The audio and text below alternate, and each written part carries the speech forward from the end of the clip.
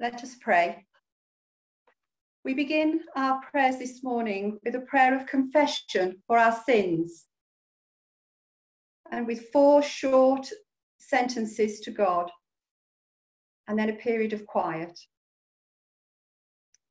And this prayer is about the word but, B-U-T. Let us pray. Heavenly Father God, you have given us a world of beauty, but we spoil it. A world to feed all, but so many go hungry. A world of richness, but we are unwilling to share.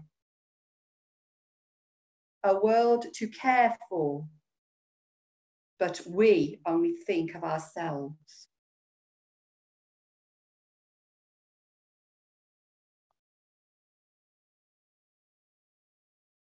Forgive us, Lord, for those times that your heart is saddened by our selfishness, for those times when we have no thought for others, no cares but our own.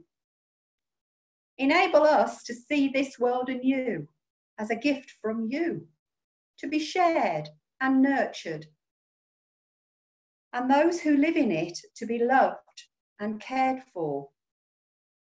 We ask now that your name may be glorified through the beauty of this world and the service of our lives. Amen. And now to turn to our prayers of thanksgiving and adoration. And the prayer that came to my mind in the night was the hymn, Nun danket alle Gott. So I'm reading a hymn, and in my mind, I will be hearing a great choir singing this, and you may well too. Let us pray.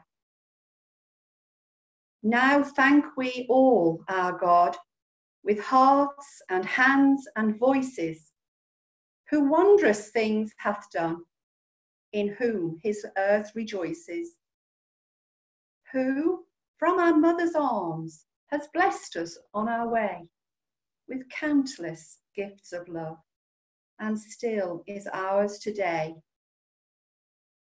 Oh, may this bounteous God through all our life be near us, with ever joyful hearts and blessed peace to cheer us, and keep us in his grace, and guide us when perplexed, and free us from all ills in this world and the next. All praise and thanks to God, the Father, now be given, the Son, and him who reigns with them in highest heaven, the one eternal God, whom earth and heaven adore. For thus it was, is now, and shall be evermore. Amen. Please join me in saying the Lord's Prayer. Our Father, who art in heaven, hallowed be thy name. Thy kingdom come, thy will be done, on earth as it is in heaven. Give us this day our daily bread, and forgive us our trespasses, as we forgive those who trespass against us. And lead us not into temptation, but deliver us from evil. For thine is the kingdom, the power and the glory, forever and ever. Amen.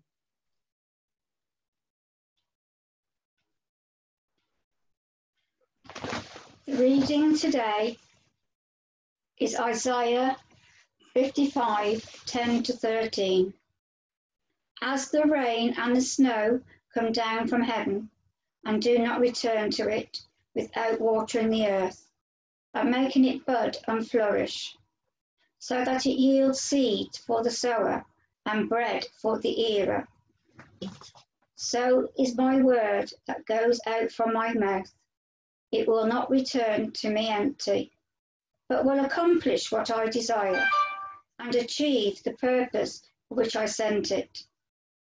You will go out in joy and be led forth in peace. The mountains and hills will burst into song before you, and the trees of the field will clap their hands. Instead of the thorn bush will grow a pine tree, and instead of the briars, the myrtle will grow. Amen. The next hymn is 136, The Morning Has Broken.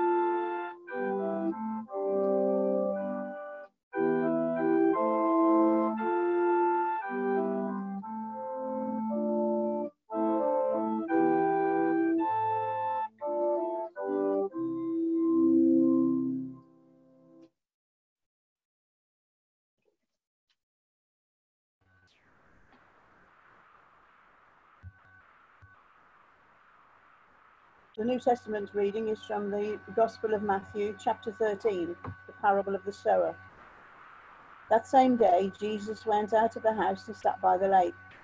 Such large crowds gathered round him that he got into the boat and sat in it, while all the other people stood on the shore. Then he told them many things in parables, saying, a farmer went out to sow his seed. As he was scattering the seed, some fell along the path, and the birds came and ate it up. Some fell on rocky places where it did not have much soil. It sprang up quickly because the soil was shallow. But when the sun came up, the plants were scorched, and they withered because they had no root. Other seed fell among thorns, which grew up and choked the plants. Still other seed fell on good soil, where it produced a crop, 100, 60, or 30 times what was sown. He who has ears, let him hear. Listen then to what the parable of the sower means. When anyone hears the message about the kingdom and does not understand it, the evil one comes and snatches away what was sown in his heart. This is the seed sown along the path. The one who received the seed that fell on rocky places is the man who hears the word and once receives it with joy. But since he has no root, he lasts only a short time. When trouble or persecution comes because of the word, he quickly falls away. The one who received the seed that fell among the thorns is the man who hears the word, but that worries of his life and the deceitfulness of wealth choke it, making it unfruitful. But the one who received the seed that fell on good soil is the man who hears the words and understands it. He produces a crop, yielding 100, 60, or 30 times more than what was sown. Amen.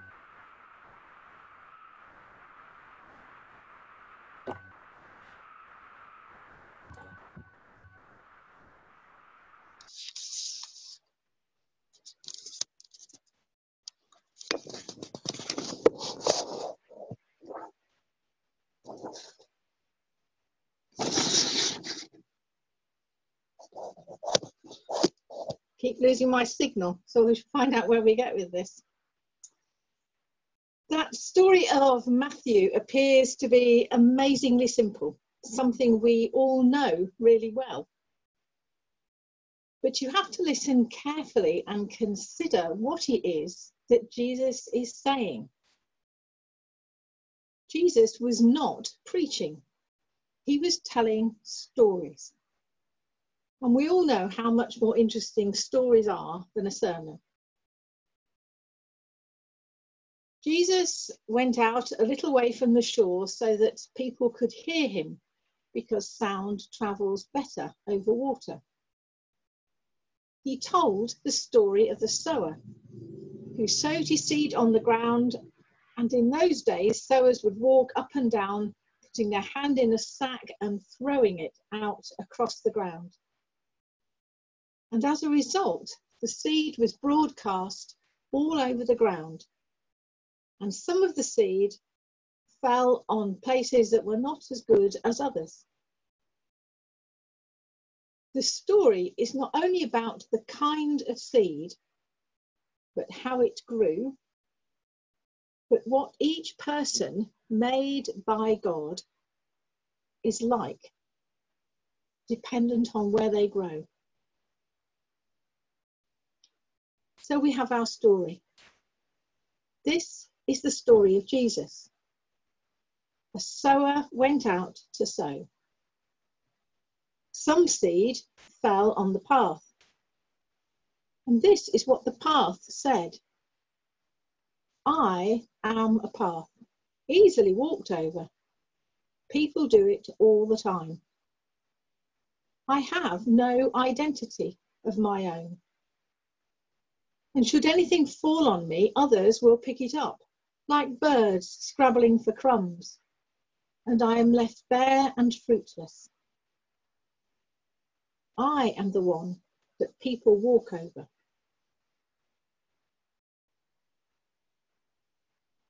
This is the story of Jesus. The sower went out to sow. Some seeds fell on the rocks, and this is what the rock said. I am a rock garden, attractive but shallow. People admire me all the time. They say how good I look, and I like looking good. They say what novel ideas I have, and I like having novel ideas. The trouble is, they are always novel, always new, here today, gone tomorrow. No root, no depth, but admirable in a shallow way.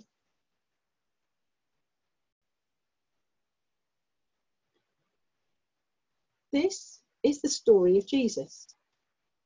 The sower went out to sow. Some seed fell on wasteland. And this is what the wasteland said. I am the wasteland on which weeds thrive. I'm filled with isms. Commercialism, materialism, consumerism, industrialism, capitalism, communism. I am full of theory and barren of life, choking to death everything real. I am the wasteland, full of isms and none of them working.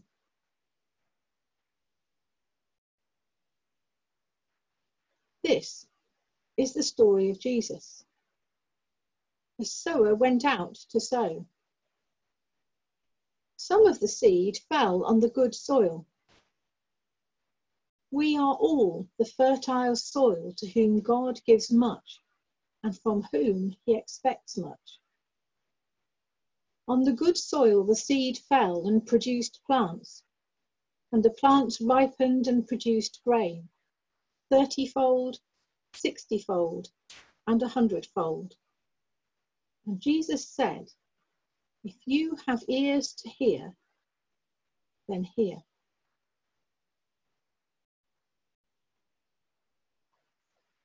We're going to watch a clip, a YouTube special of what it looks like to see a seed grow.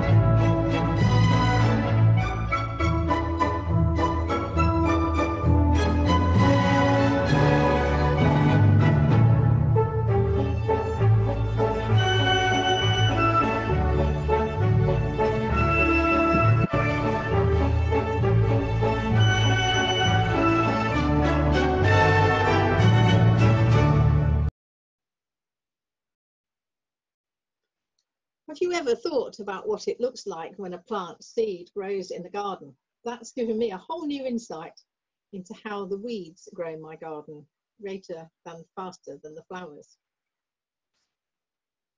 Jesus said at the end of his story, if you have ears to hear, then listen or hear.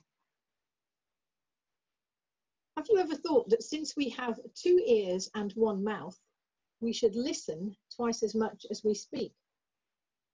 Unfortunately, we often do the contrary.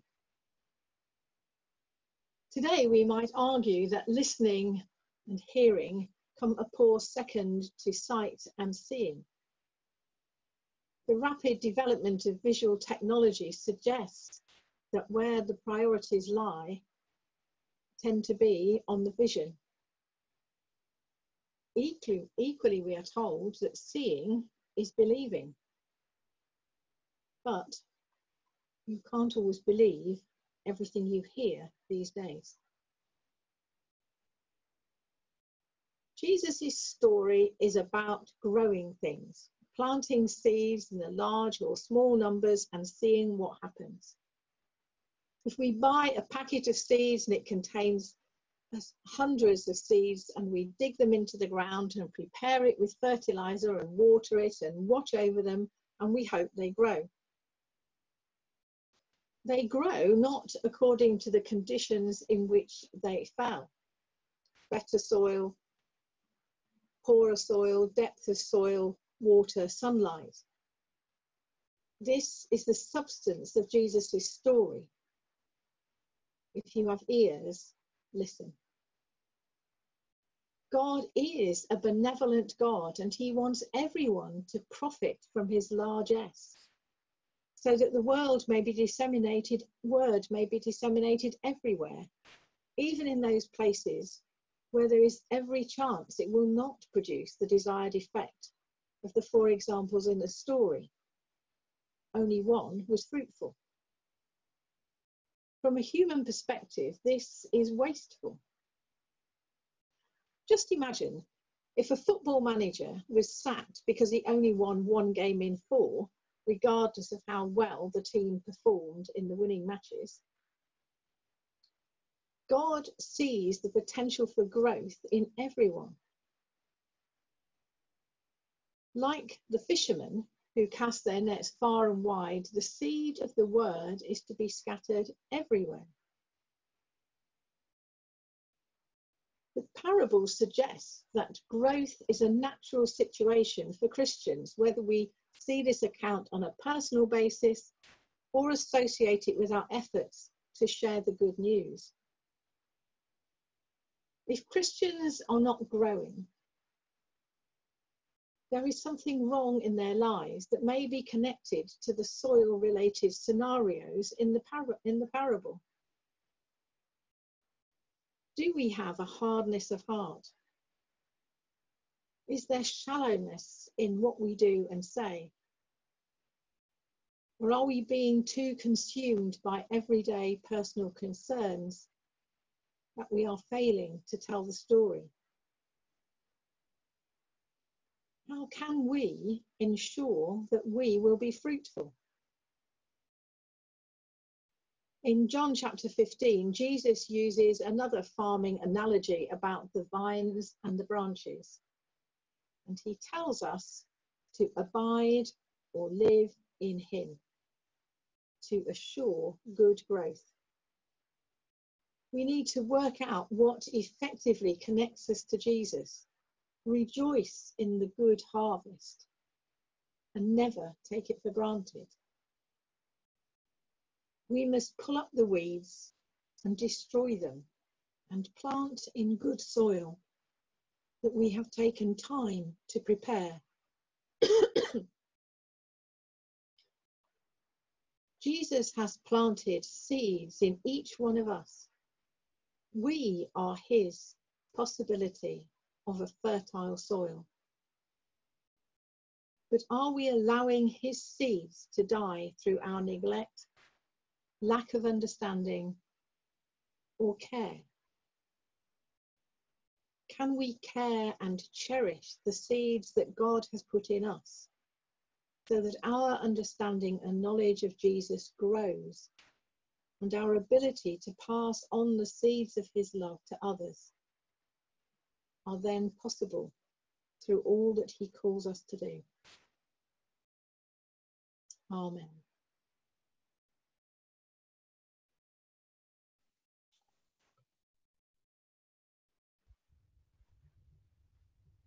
We are going to sing I Am a New Creation, 553.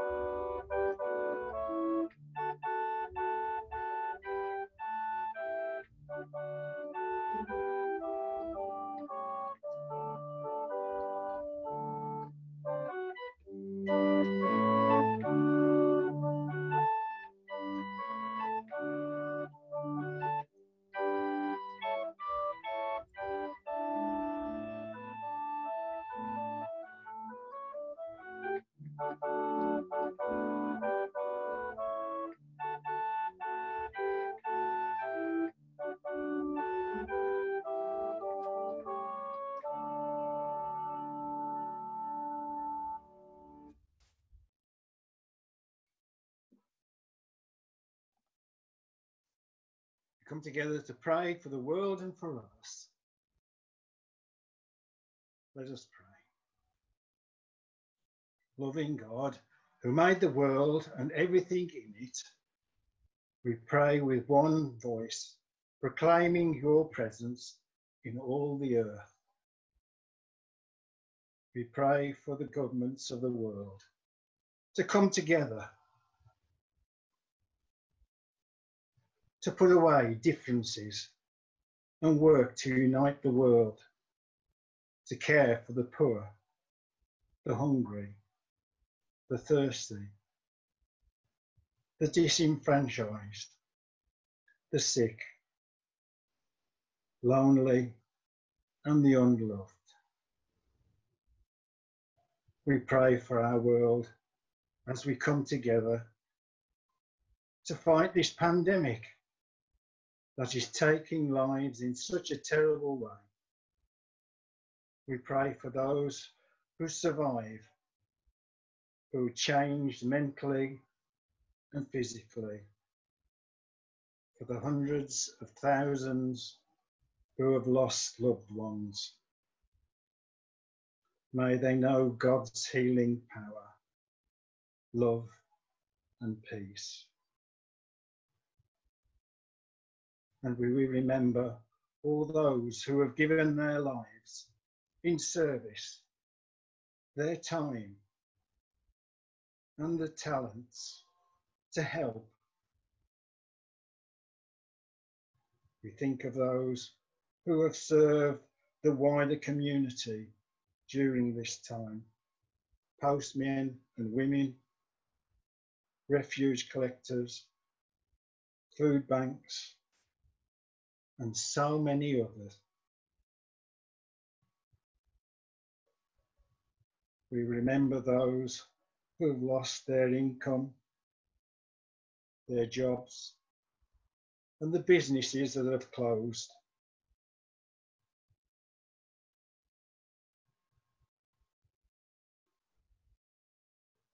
During this time, Lord, things have changed. Help us, Lord, to change too. As the world has changed, our thinking should change, priorities should change. For we are living in a world that is sick and an atmosphere that needs to be changed. Give us the energy and the strength to move on, to think in a different way.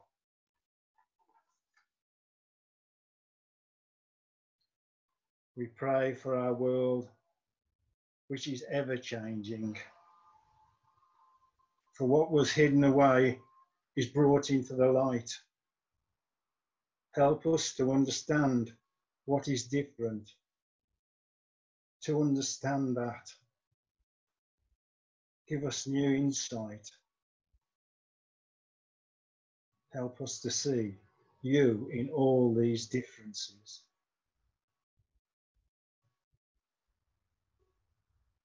We remember and pray for Christian brothers and sisters who are persecuted, imprisoned and killed for living out their faith. We pray for all who see love as an alternative way and a goal for people. We pray for those we know, those who have died, for those who are dying, for those who live with sickness and pain, for the depressed and the anxious. And in a moment of quiet, we bring them to you.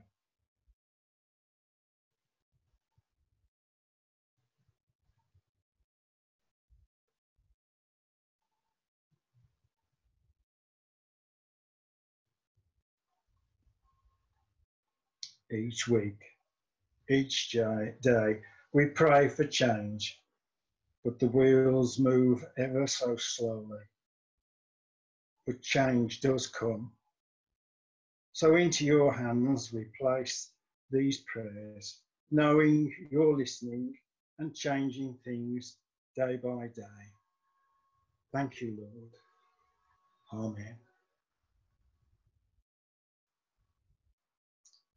We're going to sing now 671. What shall we offer our good Lord?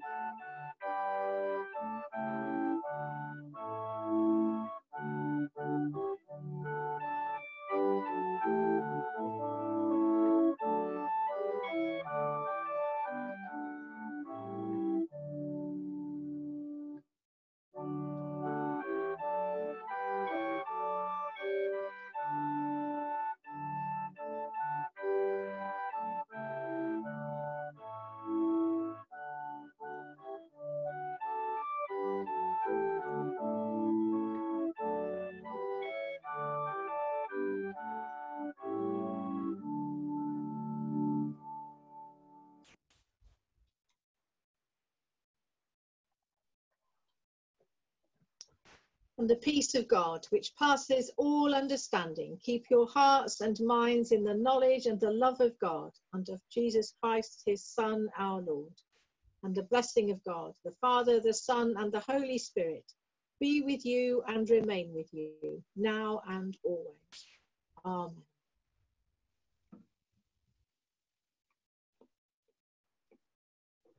We're going to sing, because this is quite fun and I hope you're going to enjoy it. You shall go out with joy and be led forth with peace. The reading we had from Isaiah. I'm going to do it 3 times, getting faster all the way through, according to Margaret, the other one.